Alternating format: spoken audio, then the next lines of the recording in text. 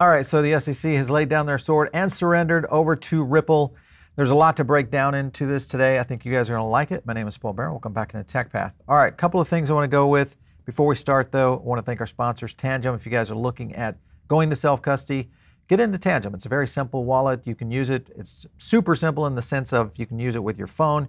And the cool thing here that I like is they have two different options on the card. So if you jump over to their website, just go over to Get Tangem, and you have the two options right here, the optional seed phrase option, as well as going with the classic. So if you don't like to mess with a seed phrase, you can go with the classic wallet. It's pretty simple to use. What I would recommend is getting into the 3-card set. That's going to give you kind of that extra backup and also make it even more secure. But the point here is self-custody. This is something we tell people all the time. Get into it. If you haven't started already, maybe you're brand new to crypto and you just got your first Bitcoin, get into holding your own Bitcoin, and you can do that through Tangem. Use our link down below. It helps the channel out. All right, so a couple things I want to hit on today. I'll open up here with the first tweet. This is coming over from Stuart Alderati, who is the CEO and legal for Ripple. The SEC made a serious mistake going after Brad and Chris personally, and he pretty much says that this is not a settlement, this is a surrender by the SEC. So they basically jumped away from the issue with Brad Gaarlinghouse and Chris Larsen, obviously the executives over at Ripple. I want to play this clip out for you guys. This gets into a little about what John Deaton had to say about this. It's interesting. Listen in. Jay Clayton had done a video with Joe Grunfest, and I've tweeted out in the past, where he bragged how he liked, even in non-fraud cases, to go after the executives because it, quote, changed the dynamic. Let's make it clear. It was strictly a bullying tactic, intimidating tactic. If you go back to the original discovery disputes, even though the SEC had every XRP transaction made by these two executives and Ripple from the beginning of time, 2012, every single transaction, they wanted their credit card receipts, they wanted all their bank statements, and Judge Netburn quashed that and shut it down. But that's what they were doing. It was all about making these two executives' lives uncomfortable, intimidating them, seeking hundreds of millions of dollars from them to force a settlement. Not only is it a loss, it is a total effing embarrassment to the SEC. And it couldn't happen. This embarrassment couldn't happen to a more deserving group of fucking people. Woo. And here was a tweet from Gaarlinghouse himself. He simply said, hey, we were targeted by the SEC in a ruthless attempt to personally ruin us and the company so many have worked hard to build for over a decade. So they recognize this. I think most people in business know how this works in these kind of scenarios where a lot of things are thrown at you, in most cases unjustified, and that was the case going forward. Even Chris Larsen, who rarely tweets, came in and said the last 3 years we've seen a rogue administration state that needs to be held accountable for its actions. And he's pretty much like, hey, I'm done with this. This is enough. We're going to maybe go out here and do some offense now. It's going to be interesting to see how they respond to this. I want to talk and do a quick clip here on Gaarlinghouse talking about the corruption that's happening. Listen in. But why do you think that the SEC went after you guys specifically?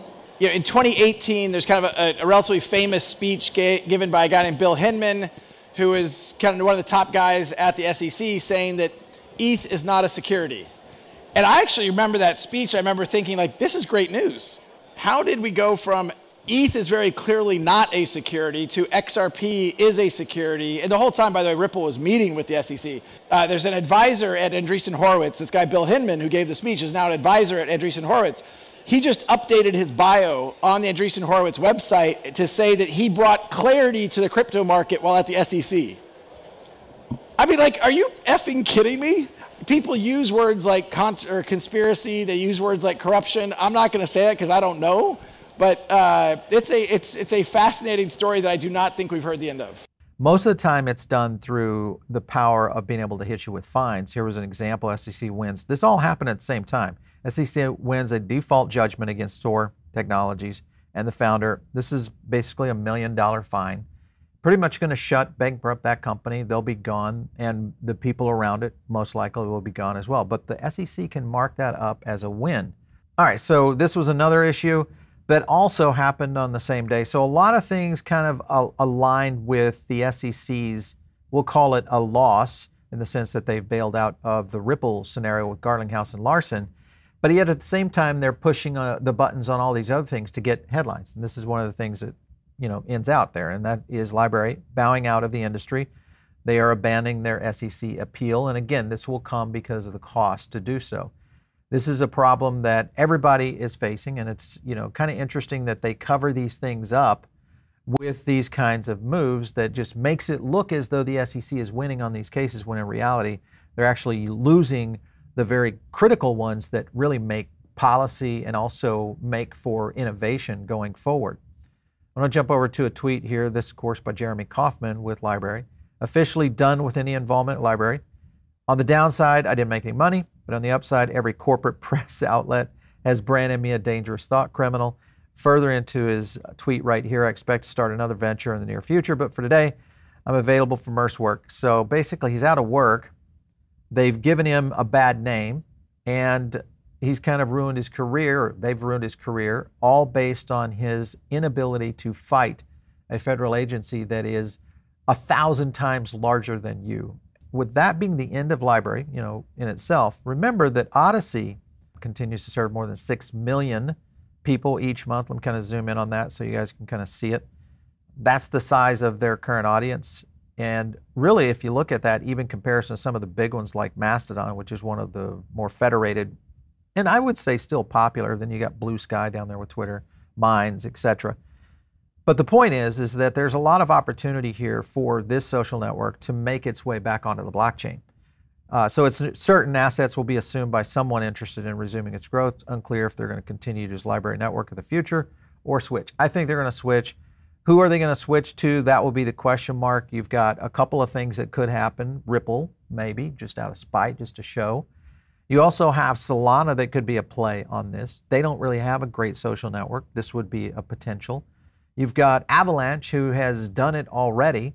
And maybe Avalanche would be an opportunity here for this. So there is some big moves coming, I think, with what could happen with Odyssey. Just to look at the growth, this was their Odyssey monthly usage. Let me kind of zoom in on this spreadsheet, if I can. Maybe I can. Let me go zoom up on that. There we go. So you can kind of see right here, 2023 still holding at around 6.6 total unique viewer sessions. This, again, is now going to need a new place. And the likelihood is this is wide open for a new chain. So we'll see how all this plays out for sure. All right, a couple other things that could be happening, and that is people going head to head with the SEC. And you have two titans that are saying maybe we should. This is Elon Musk and Mark Cuban are now filing a joint amicus brief at the Supreme Court calling for an overhaul of the SEC's proceedings. So this is big because remember, Cuban was basically attacked for insider trading. He beat that. And of course, Musk has been pulled multiple times into the SEC's crosshairs, and he too has ousted them. But the cool thing is, these guys are both billionaires, so they have the capacity and the wherewithal to be able to take it to them. We'll see how it plays out. Let me go over to a clip. This is Gaarlinghouse standing up to the bullies. Listen in. I lost a lot of sleep when it started. I lost a lot of sleep for, during the fight. The first 90 days after we got sued by the SEC was a pretty dark period, to be honest. There's very high turnover at Ripple. We lost a lot of employees because they're like, look, this is going to be a tough fight. If the United States government sues you, U.S. companies, you're kind of radioactive. They don't want to touch you. There are companies in the crypto space who folded their cards. When a bully comes up to you, you got to stand up to the bully. Sometimes, though, you're not quite as big a company as you might project. So you mean you can finish the sentence. I was going to say something about pudgy penguins. All right, so a couple of things there. I mean, Gaarlinghouse, though I am a big proponent of what Ripple has done, let's just remember, guys, these guys were well-funded and capable of going head-to-head with the SEC. But to say that on stage for a lot of startups, entrepreneurs, people who are in the space that are just getting going, these are not options. Unfortunately, these are the low-hanging fruit scenarios that come out But whether it's the NFT side, the wins that we've seen the SEC get because of just pure and simple, nobody wants to go to court and literally deal with millions and millions in legal fees. Now, some people might say, okay, I'm okay with that. If you've got the wherewithal to do it, then that's most likely going to be the case. I want to go to this next clip of what's next for Ripple and XRP. Listen in. But when are you going to move into stablecoins? Yes.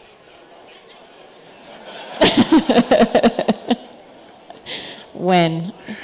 Yes.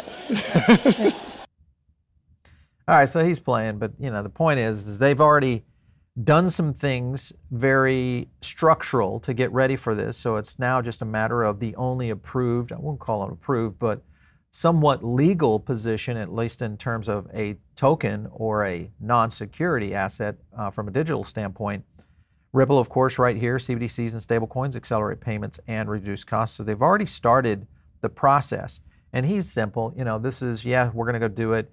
But remember, they are really facing a formidable foe in that scenario, and that is USDC and what's happening at Circle. So, I mean, yes, there could be many, and that's very possible with obviously the Ripple technology. There's a lot of advancements and capable of that, but at the same time, what's happening over at Circle, they've got a lot of movement and a lot of penetration, and they've got this unique affinity toward Ethereum and ERC20 tokens that really could change things dramatically as well. So this would be a good one as well to kind of play out.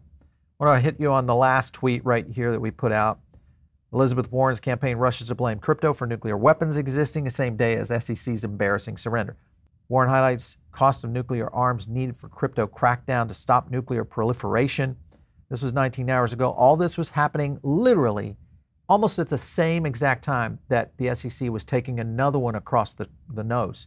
And this is the problem that we do face, is the amount of that crypto army that is trying to make the siege upon the industry itself, at the same time losing battle after battle, but they're trying to win the war. So the key here, and this is the one I always tell you, let your people know, let your lawmakers know. Go over to the Coinbase platform, whether you stand with crypto, etc., and get out there and talk to your representatives and let them know where you stand. Let's go over to a couple of tokens that have been moving today. Stacks, of course, on the move right here, with Bitcoin, of course, flying above 30. Also, Bitcoin holding. Let me kind of jump over to the Bitcoin chart real quick as well. This is on the 4-hour, so it's hit the $30,000 mark. XRP, of course, that was the big move right here. Any kind of news at all, I feel like, moves the XRP chart. Anything that is at remotely against the SEC and it has the name Ripple in it, XRP is going to move. So nice little move right here in this period of time. Let's see what we got there. That was on the 19th up to now, running at about 9%, but it's on a little bit of a 4-hour red right now. It might hold the green candle for the day. We'll see, but up slightly. How are you playing these tokens? Are you guys looking at short-term holds or not? Just let me know. Drop some comments down below. Of course, if you want to reach me, it's very simple. You can catch me out there on Twitter. We'll catch you next time right here on TechPath.